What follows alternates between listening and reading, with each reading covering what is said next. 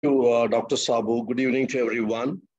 And first of all, I'd like to thank Dr. Sabu for giving me an opportunity to speak on a topic which is going to have a lot of relevance to most of us in India very soon.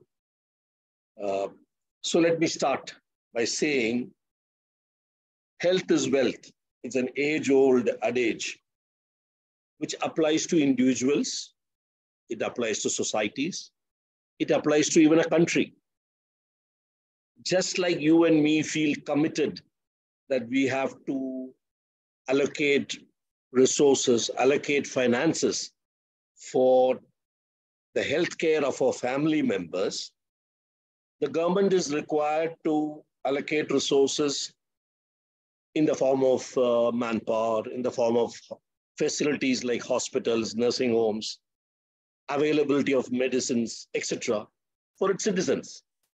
It is the government's duty to do that. And the healthcare scheme which government would set up should be inclusive to all sections of the society, should be uniform, should be comprehensive, and at the same time affordable. This is what every citizen wants, and that's what the country wants. Our population is 136 crores, and if you have to set up a healthcare system which meets all these requirements which I just mentioned about, you require a humongous source of resources, which presently we don't have. And there are some serious challenges in generating these resources. Many other countries also have faced similar problems.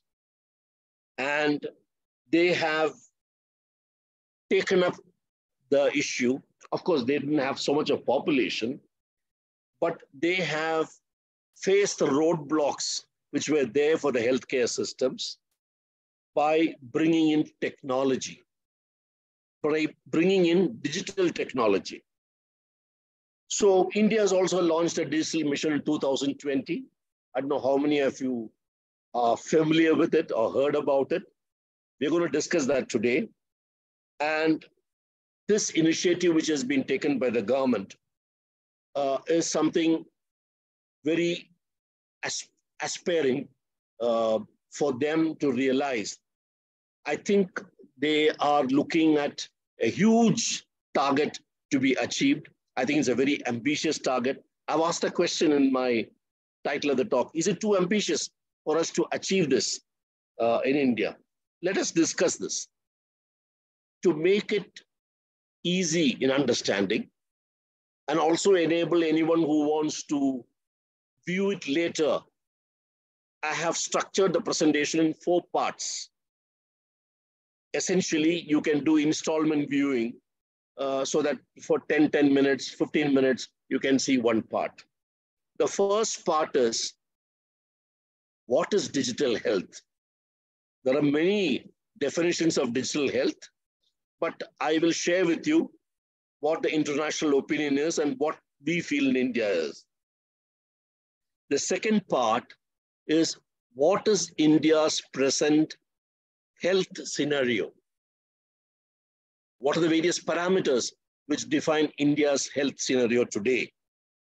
The third part is, what is India's proven prowess to develop a dedicated digital platform for healthcare? We don't have it now in full measure, but do we have the capability to do this? We'll discuss that very briefly. And the last part is on the digital mission itself, how it has started, where it has reached, what is left to be achieved. And then you can decide, is it too ambitious or no? So with this, I upload my presentation. Sabu, I'll just share my presentation. Can you see the presentation now? Yes, sir. Yes, sir. Okay, fine. Right. So, is India's digital health mission too ambitious? This is the topic.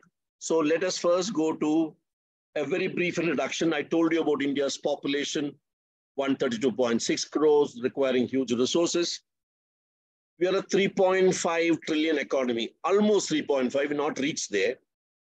But we are able to allocate only 2.1% of our GDP for healthcare,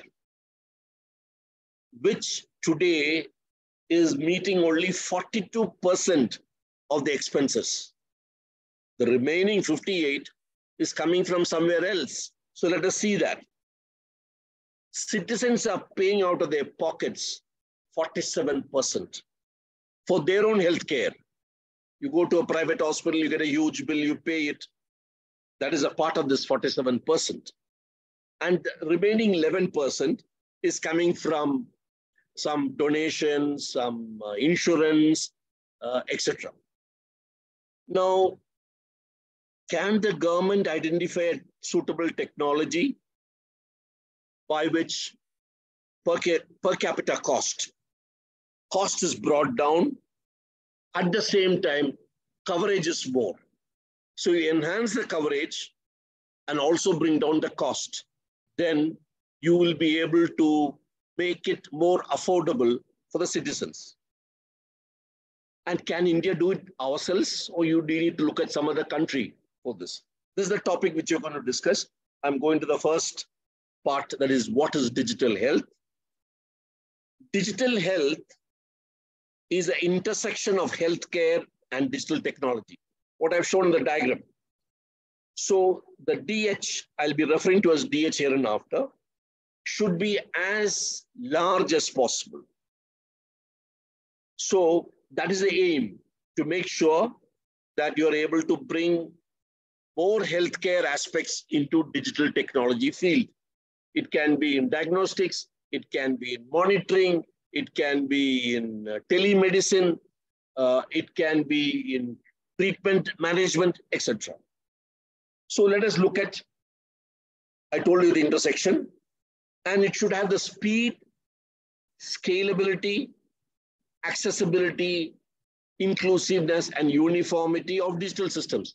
Digital systems have inherently these qualities. So you take these qualities of the digital system, these are positive aspects, and bring it into DH. And at the same time, make sure the data is protected. The individual's health data is protected and secure. But the macro trends which are happening can be given to policymakers to decide whether a different program needs to be launched or a different policy needs to be made. Very recently, if you've seen yesterday's paper, they said Lancet has come out with a publication saying in India, diabetes is prevalent by so much percentage. It's a macro data. And the government can look at it and see how they can reduce the prevalence of diabetes amongst the population. I'm just explaining to you that. And this area of intersection, as I showed you, should be as maximum as possible to get the best benefit. So let us look at what all aspects in healthcare have been digitized so far in the world. First, they went for creation and sharing of medical records in digital domain.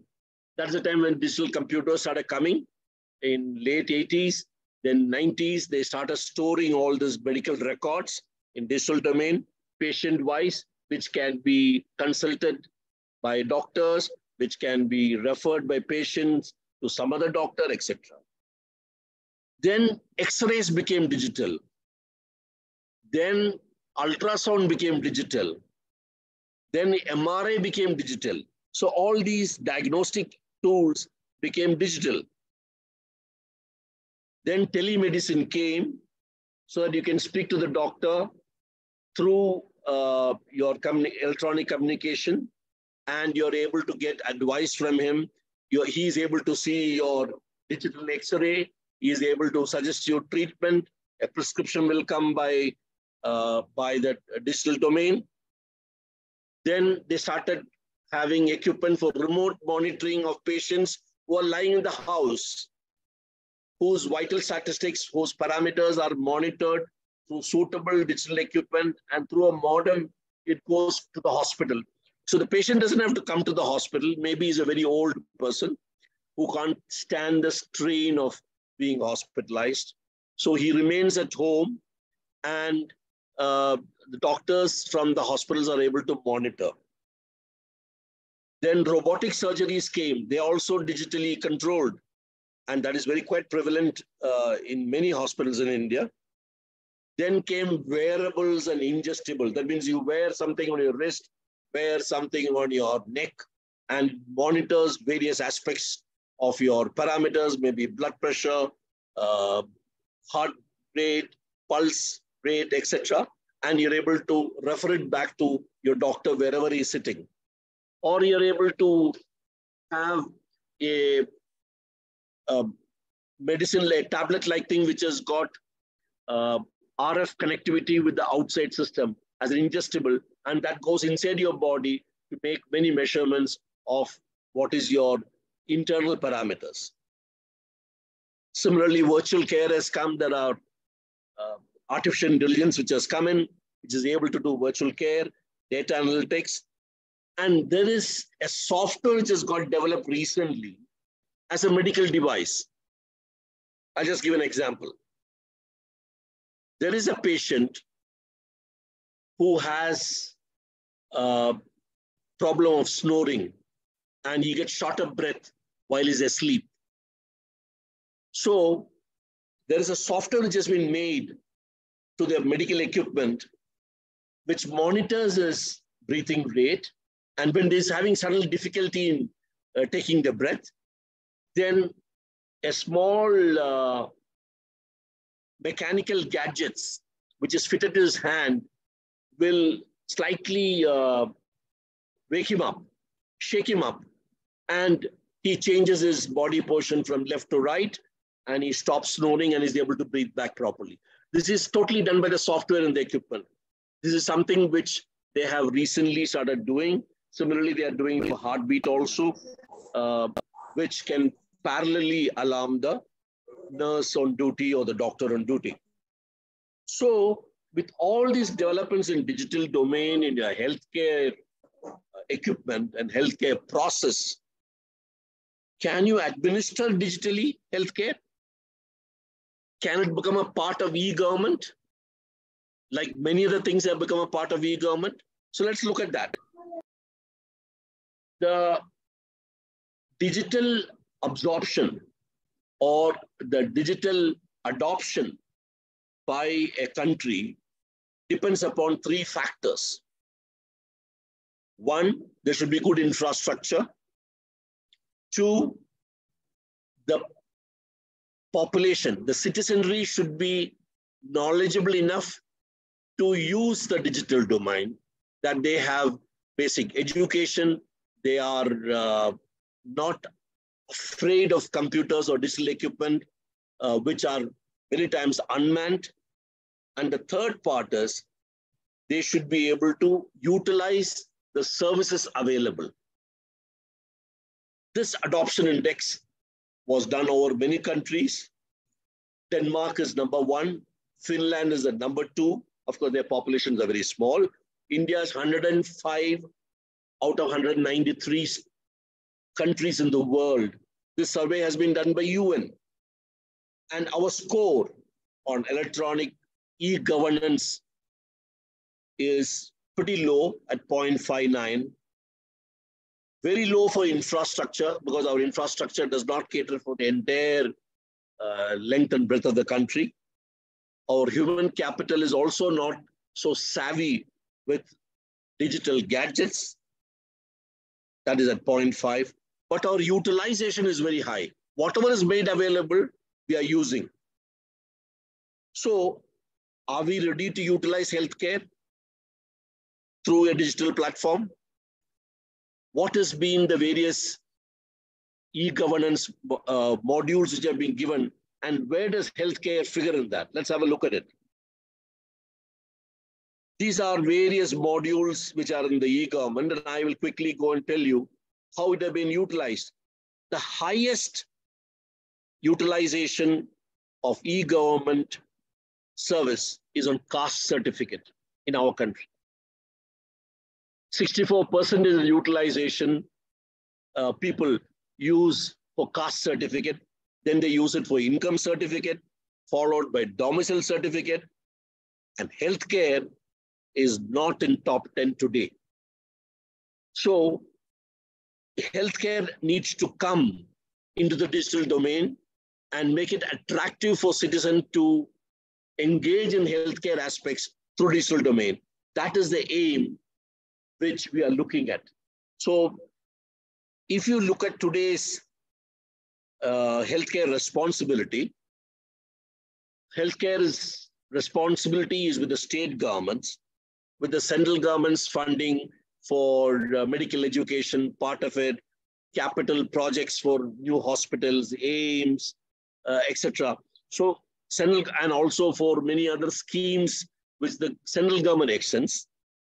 So if you look at this graph which I've shown you, 42% is spent by government today on healthcare. Only 42%. The remaining 47% is by citizens themselves. They're spending money out of their pockets. And the remaining is around 10, 11%, which is coming from insurance and various donations and some sponsorship, etc. So our allocation in GDP, which comes to 5.88 lakh crores, is not enough. We require almost double of that. And we don't have that much of money in the country to make sure that we pay for everything from the government. That is why citizens have to pay out of their pocket. And per capita expenditure from the government side is only 4,300 rupees per citizen in a year. So this is pretty low. And this, compared with many other countries in the world, this is very, very low. 4,300 is just coming to around $56 at the present rate, while in other countries, etc., it is, in US, it is something like $11,000 per capita. Or in Denmark and Finland, which we saw there, number 1 and number 2, it's around $7,000 and $5,000 per capita. So we are pretty low. Our availability of finance are low. Of course, our cost is also low. Costs in those countries are also high. So it may not be appropriate to make a comparison 1:1 with what it is, but definitely we are much lower than many of the Western countries. So there is a need for us to allocate more resources, and the amount of resources can be better managed for reach, for coverage, as well as for cost through digital technology. So that is what digital health is looking at. Managing technology, managing healthcare so that it is available to all the citizens at affordable rates. So let's look at what is the healthcare landscape in India today. There are 5 A's the National Health Policy of 2017 has identified. This health policy is still in vogue. I think last month, there was a new health policy 2023 released by the government. The cabinet has approved it and it has been released. But that does not talk about the healthcare or the various aspects of the health of the population. It only talks about manufacture of medical devices in India, and they are going for productivity-linked incentive for them. So let us not look at 2023 health policy. Let's look at 2017 health policy, which has been made by the country in line with Sustainability Development Goals of UN. So the present policy has 5 important aspects. First, increase awareness, health awareness of citizens. Whatever means you want, so that they are imbibing correct practices, healthy habits, etc. That's the first thing, awareness. The second is provide access. to all citizens. And third is overcome absence of healthcare manpower. In many hospitals, especially in rural areas, primary health centers, you find healthcare manpower is not adequate, and very often a high percentage is absent. So this has to be overcome by making a career for a healthcare person in a rural area more attractive. Render affordability of treatment. That is the fourth A. And last one, ensure accountability of health institutions for providing healthcare, comprehensive manner, in a reasonable cost, and also making it accessible to all sections of the society. So just remember awareness, access, absence, affordability, accountability. These are the 5 A's of our national policy. And when you look at the key parameters of health of a country, it is population rate, fertility rate per woman, death rate, maybe per 1,000 people, what's the death rate, birth rate similarly, infant mortality rate, maternal mortality rate, and life expectancy. These are 7 most important parameters for considering how our present population of India is. So I'm going to make a comparison between these parameters of 2010 and 2020. You can have a look at it. Population rate has come down. Fertility rate has come down. Death rate has come down. Birth rate has come down. Infant mortality rate has come down. Maternal, everything has come down, and life expectancy has increased. This is the average life expectancy between male and female. Female is more than 70. Male is slightly less than 69. That's why the average is 69.7. So there has been improvement between the last 10 years on the various key parameters, but they're not good enough because we've not been able to give healthcare to the entire population because they're still paying out of their pocket. So let's look at the constraints which are there. One is budget, which I've told you earlier. Even though Finance Minister has said in the last budget, it'll go to 2.5% of GDP in 24-25, but at the moment it's only 2.1. Doctor to population ratio in India is 1:1,600. WHO recommends 1:1,000. This 1:1,600 is pan-India. So if you look at urban areas, if you look at cities, it is 1:700. But in rural areas, it is 1:1,900 or 1,800. Situation is worse. Similarly for nurses, it is much higher than what WHO has recommended. So there's a constraint in this on manpower availability. Second, there are 30,000 hospitals in India, approximately, in public sector. But private hospitals are 44,000. And you look at the number of beds, it is 7.3 lakhs in public, 11.8 lakhs in private. So what happens if you have more private hospitals? Obviously, there are more beds also in the private hospitals. Out-of-pocket expenditure of the citizens increase because there are not enough beds in public hospital. There are not enough public hospitals. So people are forced to go to private hospitals where there will be expenditure more than what you would incur in a public hospital. Apart from that, the distribution of the hospitals is not uniform between urban and rural. I told you about manpower first. It is less, it is comfortable ratio in urban areas, but rural areas, it is much higher than what WHO is recommended. So the distribution is also skewed. And because of this problem, the low-income groups are the worst affected. They cannot go to a private hospital because it'll be too expensive. When they go to a public hospital, it is too crowded. They have to manage with whatever is available. So the government started a new program in 2018 for their healthcare. And that is called, most of you know that, is Ayushman Bharat. Now, very briefly on what it is. The Ayushman Bharat gives 5 lakhs per family per year. Through any hospital, it's cashless. It'll be directly paid to the hospital.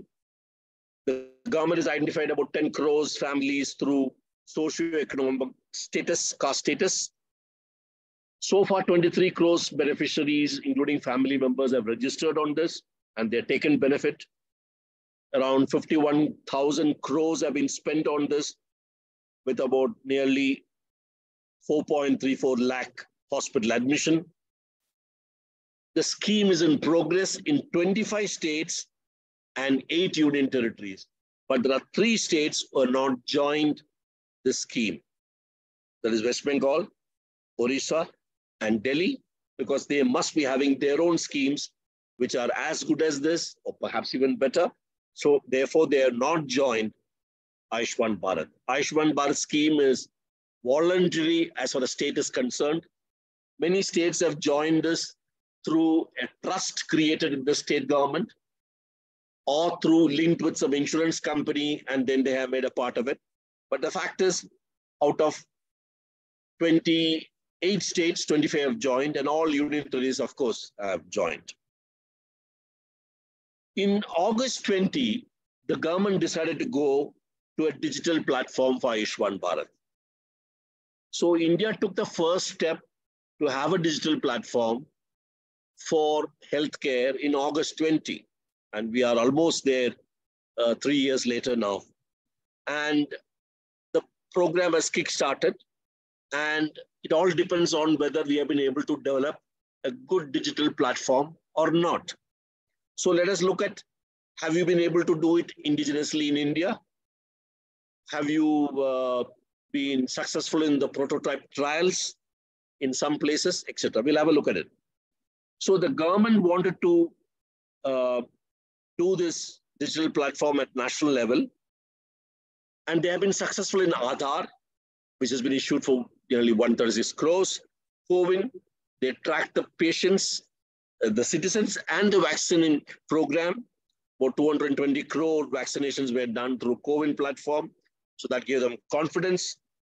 Then they made UPI, which is for real-time payment, which is accepted even in few countries abroad today, Oman, Singapore, Saudi, France, etc. So that gave them more confidence that they will be able to have a digital platform. Then they brought ONDC. Many of you may be knowing it. ONDC is open network for digital commerce. They are competing with Swiggy and Zomato now, so that they are able to get many citizens given the food service at a much lower rate than Swiggy and Zomato. The government brought Gati Shakti for project management of infrastructure recently. And Aadhaar 2.0 is being built with blockchain technology, with new features. It's already started. It's a voluntary one. If you've got Aadhaar now, you can go to Aadhaar 2.0, which will have more features of your biometrics as well as of your data. So the government is very confident that they'll be able to make a digital platform for healthcare, even though digitizing healthcare is not all that easy. And we will see why it is so. Many hospitals have done it. I've written a few hospitals which have already successfully done it. There's AIIMS Delhi, Fortis, Apollo Hospital, Manipal Hospital, etc. They have done it. And most of them are in private domain, except AIIMS in Delhi. They have made digital systems for workflow. What does it mean? You go to a doctor, you already registered at the OPD, it is through the computer, you got a token, you go to the doctor will say, okay, go for an X-ray.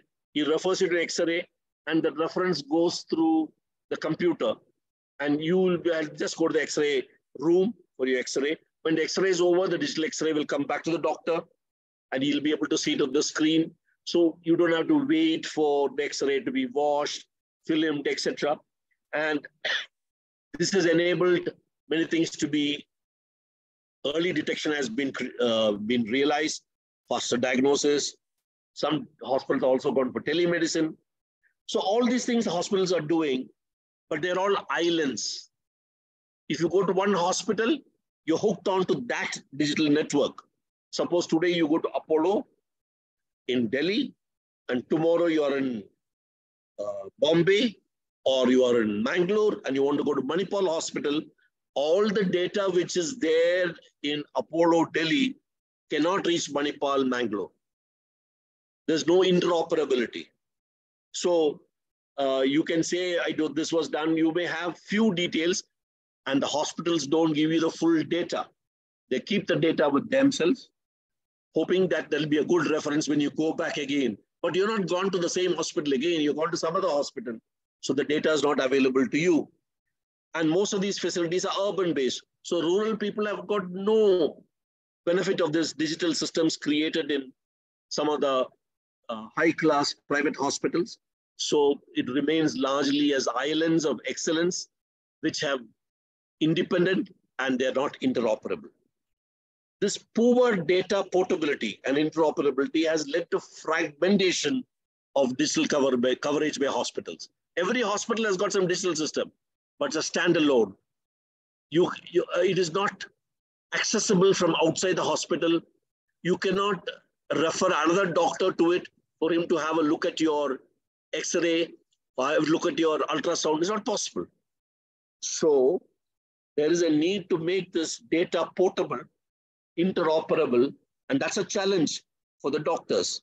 For the people who are developing the digital systems.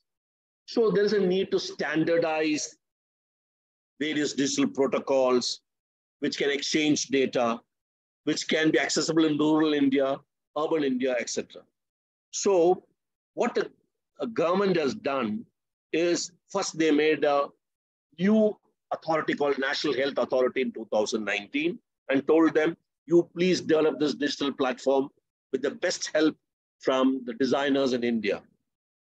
And a year later, the government started the mission called Ayushman Bharat Digital Mission.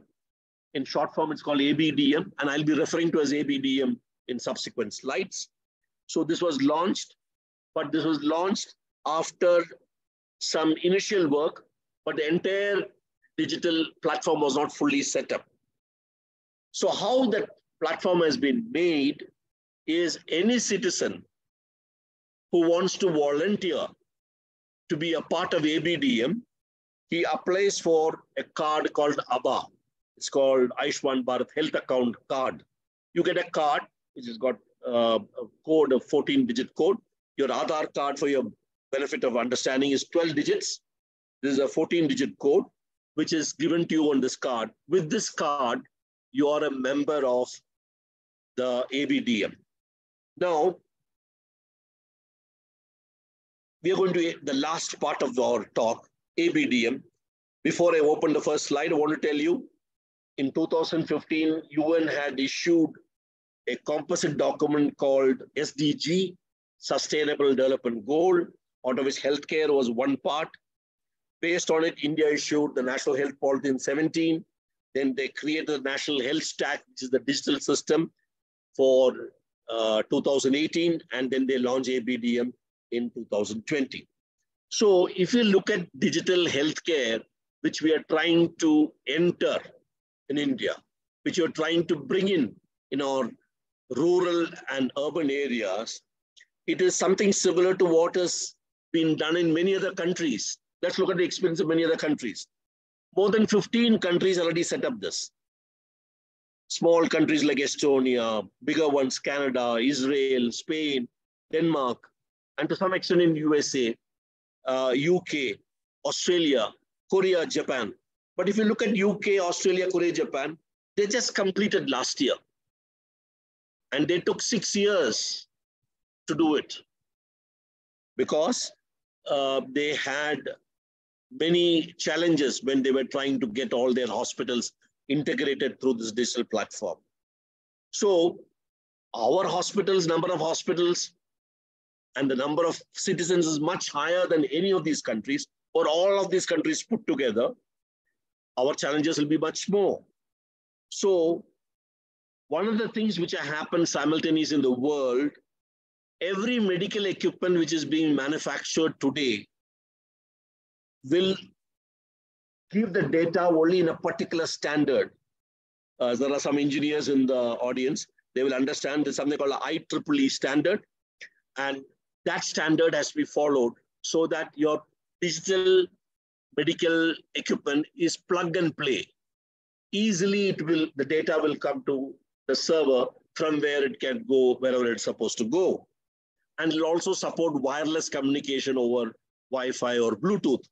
So medical equipment, our data portability is there and their interoperability is there if they are conforming to IEEE standards. But this standard has come only recently, about 3 years back. So equipment which have been made earlier may not conform to this. But all equipment here and after coming will have this, which will strengthen your digital platform. And as I told you, software is also being developed as medical devices. I give an example of a person who had this problem of snoring, and they have been developed, which are compatible to the digital platform, and it enables better attendance by the duty staff. So India's digital health mission, ABDM, which started in 2020, when will it finish? We've got a lot of area to cover. So let us look at what are the challenges in that. So the National Health Authority says objectives are very clear. Everybody knows objectives are inclusiveness, accessibility, efficiency, affordability, and the data should be safe. So there are no doubts about the objectives of ABDM, which is what is required. Then what does the ABDM consist of? There are some building blocks in ABDM. So let us look at it. The first building block, now here I would like to tell you that it will be slightly technical. So I'll go slowly so that you can absorb it. There'll be a registry of citizens. That means all citizens who have taken ABHA card will be one data pool, one register of all the citizens who have joined ABDM. The second one is another register, or as they call registry, of all doctors, nurses, paramedics, dentists, midwives, and physiotherapists, etc. All people who are dealing with healthcare, they're the second registry, along with their specialization. Obviously, every doctor has to join this. Either he joins voluntarily or he's asked to join. That we'll discuss a little later. But all the doctors in India put together will be in the second registry. And the third one is a registry of all the hospitals, clinics, blood banks, pharmacies, labs, scanning centers, along with their location. So there are three core blocks in ABDM: citizen, healthcare professionals, healthcare facilities. Apart from that, there'll be something for all the drugs which are cleared in India for sales, along with all the details of medical shops. The fifth one is the personal health record of a patient.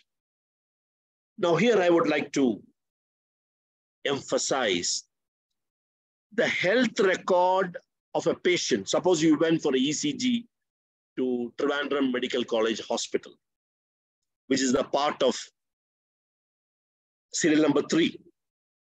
And when you are an ABHA holder, card holder, and your ECG is taken, and that ECG remains in the same hospital, it is where it was taken. It remains there. It doesn't leave that digital portal, but a link to that file is available with the patient. So patient can look at it whenever he wants. He may not be able to understand. He can show it to another doctor through the link. He can go to another doctor, and that doctor through his hospitals can access and see this.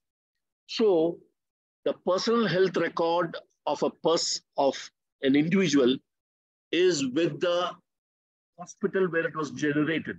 It may be an ultrasound. It may be a lab result. It may be an ECG. It may be an MRI, whatever it is. And the patient has to authorize somebody else to view it. It could be another doctor. It could be another hospital. It could be his friend. It could be his relative. But he has to show that, give the link to them so that they can view it. That is how the data is protected. It is just like you get your ECG in a piece of paper, you take it home, and you want to show it to somebody else, you show. If you don't want to show it, keep it in the cupboard. So the individual is responsible for making sure that only his approval is required to show it to somebody else. Now, I will show you how the data flows today. The patient goes to a hospital, the doctor sees it, he is able to visit the hospital, the doctor sees it, and all this medical data which I talked about are kept in respective hospitals. A part of it is given to the insurance company if it is required. But otherwise, this flow, which is from patient to the medical data, is an island in that particular hospital. It cannot be shared because of the various problems I told you. So you have, the consent of the patient is taken through another software called Consent Manager. And when all these are developed, you will realize the present silo model means it is an island, it's vertical, only within that hospital, will get shared to an open model through what is called UHI, Unified Health Interface. You remember UPI, through which you are paying GPay, PhonePe, so many things which you are doing. Similar to UPI, UHI is going to be developed through which various interactions will take place. We'll have a look at it. So there's a UHI in the center. There are hospitals, nursing homes, doctors, and the citizens all around it, all are linked through UHI. So the technology principle, this is a slide, slightly technical, so kindly bear with me. All the development is done through open source development. That means software is taken from open source. It is not some patented software which is available only with a company. It's available in the internet. That is being used for developing this digital platform. To that extent, it is easy to maintain. Second, all the core blocks will be centrally maintained by the Government of India. That means Government of India will have the list of citizens who have joined, will have the list of hospitals, and the list of doctors and nurses, etc. Rest everything are done by state governments or by the hospital themselves. There'll be provisions for security audit and privacy, which will be done as a part of the program.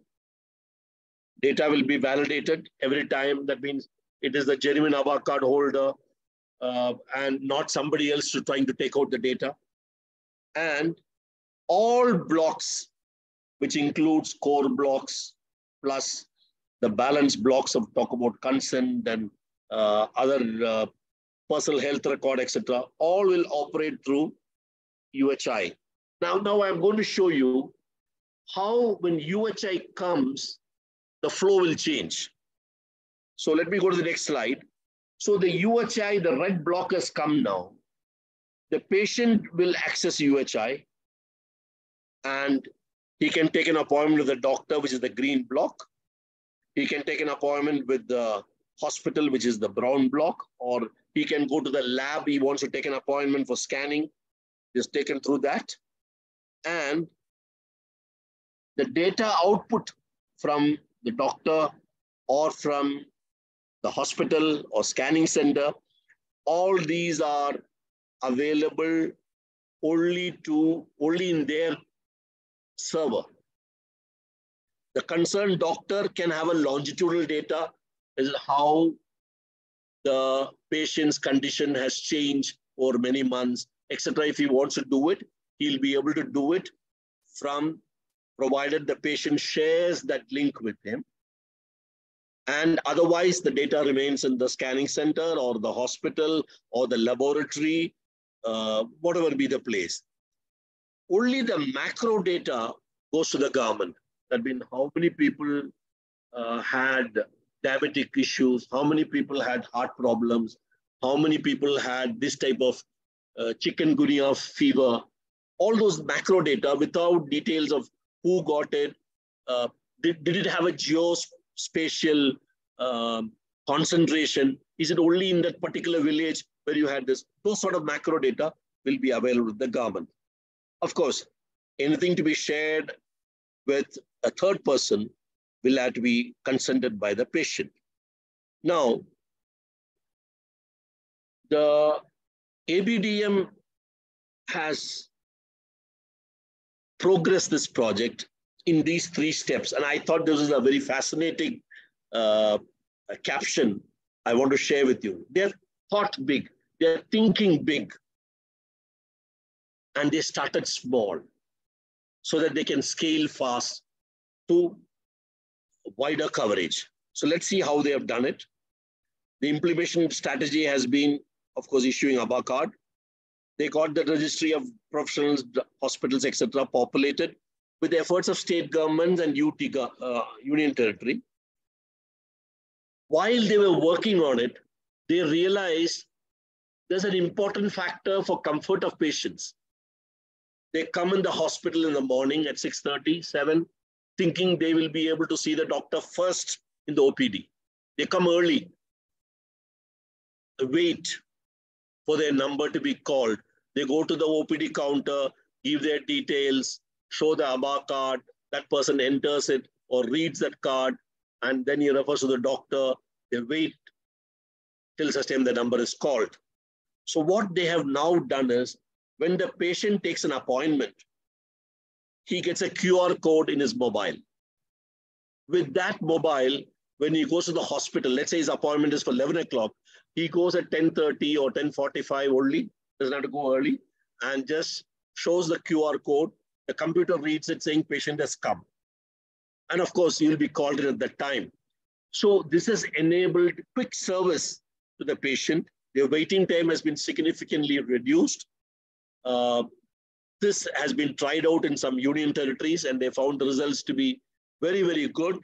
And the people, the citizenry is very happy with this new scan and share program which has been made. Now they're also thinking of, they're continuing thinking big.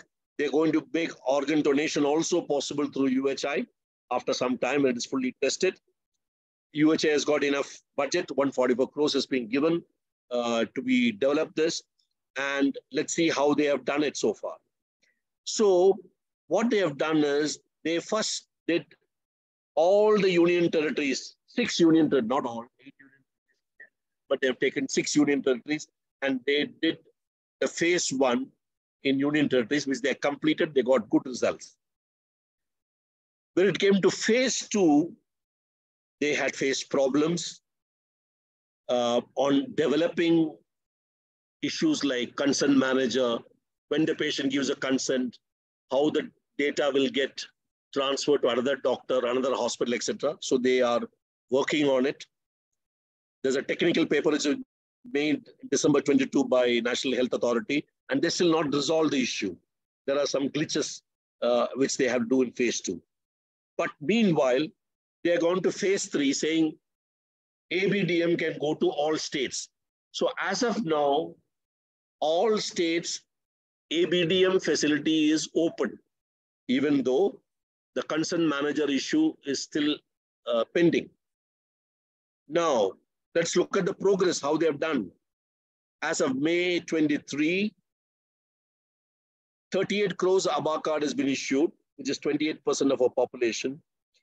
26 crores health records I got linked, which is about 19%. But only 1.63 lakhs doctors have joined. That is only 6% of the doctors, nurses, paramedics, physiotherapists, etc., have joined ABDM.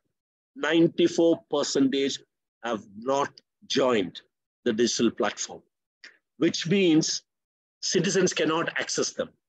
You have to go and stand in line in the OPD. You can't take an appointment. You cannot have a telemedicine with them. And this is a serious problem because this aspect of doctors having to join ABDM through a hospital or through a private clinic, what would be the thing? Any private clinic has got a license.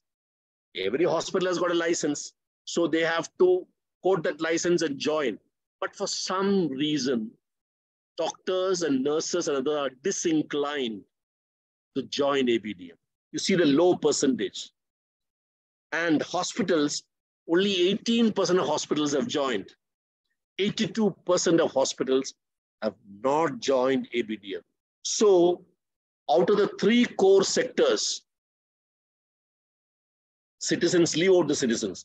The balance 2 core sectors were very poorly populated from both doctors and hospitals. This is a serious issue. And how this has to be overcome is something which the central government and the state governments had to think about. We'll talk about it a little later. So while this has got released, WHO has come out on June 6th, that's about 4 days back, saying many countries should look at India, how they can have a digital health mission, so that obviously is looking at countries which are not the developed countries, the developing countries and less developed countries. He is encouraging them to look at how India has launched this, even though our result has not been very good. The benefits of ABDM are therefore not being realized by citizens today. They're supposed to give easy access. It's happened. The doctors are supposed to give continuum of care through ABDM.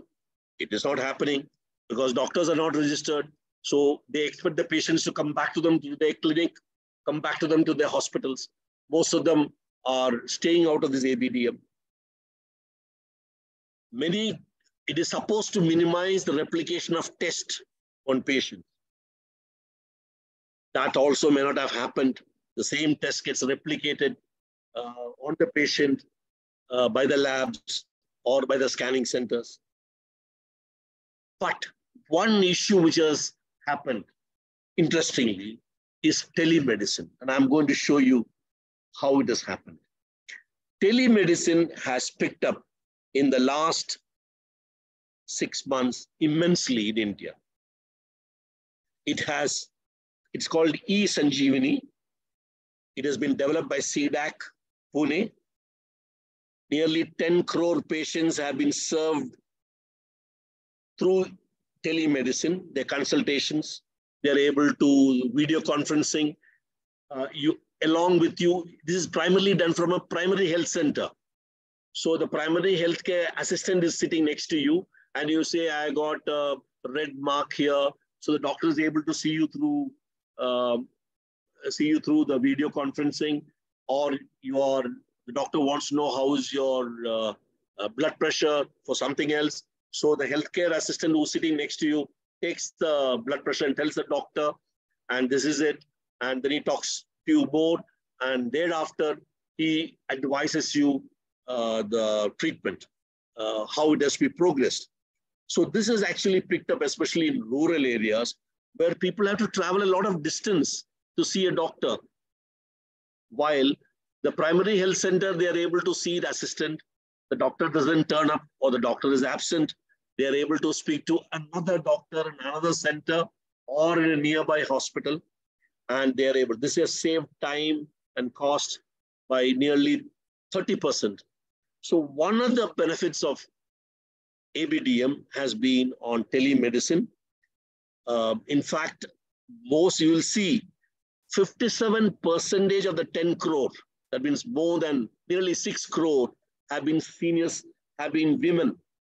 They find it difficult to leave their home and go to a hospital which is far away and be away from home for many hours in the day. So they go to the nearby health center and from there they are able to do video conferencing with the doctor on the other side. 57% has been women and 12% have been senior citizens. And that's how the savings have come and they have been able to practice telemedicine with the doctor. This has happened very well. This, as I told you, this has been coordinated by the primary health center, which have been reworded as wellness center. And based on the results and based on the experience, CDAC is modifying this eSanjeevani to 2.0 so that there are some more features can be added to it. Now, I'm sorry.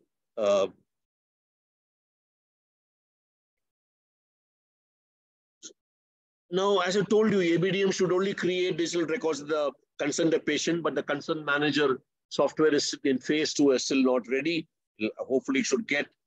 Medical insurance also will get introduced through this, integrated through this. So many times insurance claims which are forwarded to insurance companies presently don't tally with the case sheet of the patient or the actual illness of the patient. Now, there is a history to that, and it is auditable, it is traceable, and it can be looked into by agencies. Otherwise, insurance companies were paying a lot of money based on the documents which are submitted. So, what is the shift has been? Earlier, our medical treatment, our healthcare has been evidence-based planning has come now, and government has been able to make fresh policies to make sure the wellness centers, which is a basic healthcare unit, is able to participate more meaningfully with the patient, with the population, especially in rural areas. So, I told you some time back, digitizing health is like running like a marathon and not a sprint. If the government thought it is a sprint when they launched in 20, in 23, they have not reached the destination. Other countries have taken 6 to 7 years, advanced countries, developed countries. But I think we are running a marathon, and let's look at what are the challenges we are facing. The first challenge is internet availability in rural areas. Not all rural areas have. Interoperability I talked to you about, but this will get overcome only in a few years' time when new equipment which are having this interoperability feature will kick in. There's a worry about security and privacy of patient data, and this can be overcome only with people getting convinced that their health data is not getting compromised. There is a disinclination amongst doctors to come onto the platform, as well as hospitals. And this can happen only if some coercion, some persuasion takes place through the hospitals on the doctors that they have to make themselves available to a general public, to the general citizen. If a general citizen asks for an appointment, you can say you're not free and don't give an appointment. But the fact is you have to be on the platform so that you're accessible to the citizen and he can try to contact you and try to meet you. You cannot close your door and say, I'm not joining the platform. So there is some issue of morality here of the doctor. This needs to be looked into a little more detail by the central government and state government. We'll touch upon this in any of the Q&A aspects. And the design has to be very user-friendly. That's very clear. So when this ABDM comes, the shift is actually from episodic case, episodic care. Somebody had a heart attack, it's an episode, and everybody attends to that patient. But now, with telemedicine available, with rural health centers, wellness centers connected, people are getting advice on long-term management right before an episode occurs. So as his condition is slowly deteriorating, The doctor is able to advise him, correct his habits, give him some treatment, if required, a hospitalization. But the fact is, it is not a sudden episode which has happened. So there's a shift happening slowly from episodic care to long-term management, proactively. And the trust between the patient and doctor has slowly started increasing in rural areas, especially through telemedicine. This is the challenge which the government saw will be difficult to generate and build, but I think they have made some beginning in this area. But what they have not been able to do is doctors not coming on board, hospitals not coming on board, thereby shutting their door to ABDM, which is otherwise having citizens waiting on the other side of the door. So let us look at what is the future of ABDM. Future of ABDM is definitely like in other countries, other digital health missions, artificial intelligence is going to come. They feel, many developed countries feel the burnout and fatigue of doctors will reduce. Remote monitoring is possible through wearables and ingestibles. Evidence-based management will enhance. Robotic caregivers will come. Software as medical devices. Cost saving in a big way. And US expects a cost saving of $250 billion a year after 2-3 years. Well, it's not fully set up, US Digital Health Mission, but they feel a lot of time and money will get saved, which will amount to $250 billion. And another aspect about digital health missions like ABDM, healthcare data will bring in automatically big data analytics into it. Healthcare data as such has got what is called 4 Vs. There's a huge volume of healthcare data. The veracity is important. The velocity with which it changes, data change is also important. And there's variety as well. So all these needs to be duly protected. Privacy has to be accorded. So big data analytics has got a huge challenge when it comes to healthcare, but they feel that they'll be able to overcome, and in the future, you will be able to get not only macro data from the digital health module platform, but also be able to bring in artificial intelligence modules, which will help in doctors spending more time with the patient. They won't get fatigued out seeing too many patients. The government has taken initiative to protect the data and the privacy of a patient, and they have brought a new law, which I'm told, which I read, that it will come to the Parliament in July 23. It is called Digital Information for Healthcare Act. So DISHA, as it is the short form, it is expected that this digital info security for healthcare will get discussed in Parliament, and that will also overcome one of the challenges which ABDM is facing today. So if DISHA comes, privacy and security will get addressed. Telemedicine has already made some good beginning. If doctors and hospitals can come on board, then ABDM can start moving forward. Otherwise, it is not moving forward. You're running a marathon, but your steps are very, very small. So with this, let me go to the conclusions. I've already told you 42% is by government and rest comes from out of pockets. It's a huge burden on citizens. Our public health has improved the last 10 years, but the distribution of healthcare facilities and professionals is skewed, which needs to be overcome. New technologies to render healthcare is important, has become inevitable for us to introduce this. And many countries have gone to digital health. It's a fusion of healthcare and digital technology. India's also launched a Think Big mission, ABDM, in 19. It started small in the 6 union territories. It was scaled fast to states, but cooperation from hospitals and medical fraternity has fallen short.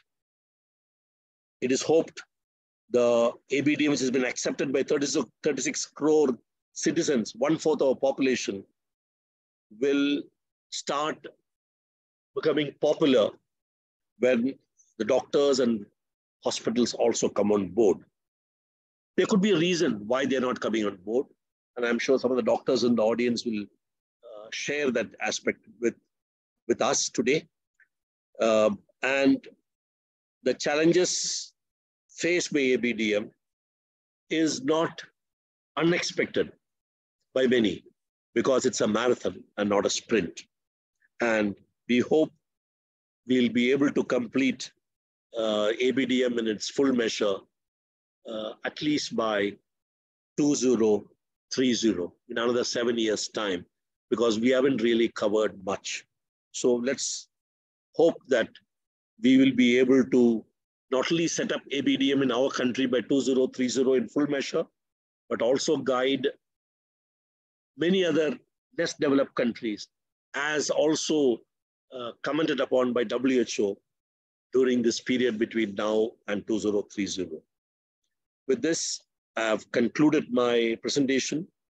Jai Hind to all of you, and thank you very much. If there are any questions, I'm prepared to take. I'm stopping my